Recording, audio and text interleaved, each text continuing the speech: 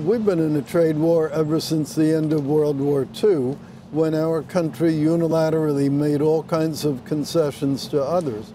So, as the president has repeatedly said, the trade war idea is nothing new.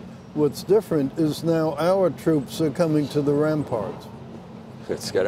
Becky, you have a question for Commerce Secretary Ross? Just following up on the same issue, Wilbur. If you had to look a year in the future, and this is what the markets are trying to figure out, a year from now, do you think we will have a NAFTA agreement, that we will be in NAFTA? Do you think we will have agreements with the EU? And do you think things will have calmed down with China?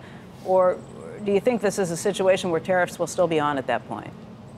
I think we will have made very substantial progress well within a year.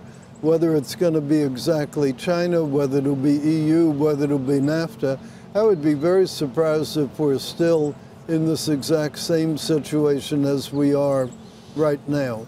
I understand being surprised if we're in the same situation. You think it will be a better situation from a... Yes, I do, because a lot of the other parties are finding that it's not such a life of bed and roses to be in the current situation with us.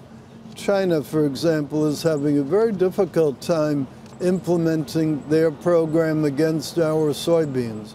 They're literally having to pay farmers to try to convince them to grow soybeans instead of a more lucrative crop.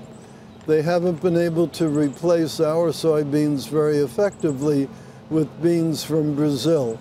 Brazil supplied about 55% of China's soybeans. We were about 33%. For Brazil to replace us entirely, they would have to increase their soybean exports to China by 60%. Well, guess what? If they could increase them 60%, they'd have done so already. So it is not as simple to put in these retaliatory measures as people have thought. And I think EU is going to find the same thing. Hey there, thanks for checking out CNBC on YouTube. Be sure to subscribe to stay up to date on all of the day's biggest stories. You can also click on any of the videos around me to watch the latest from CNBC. Thanks for watching.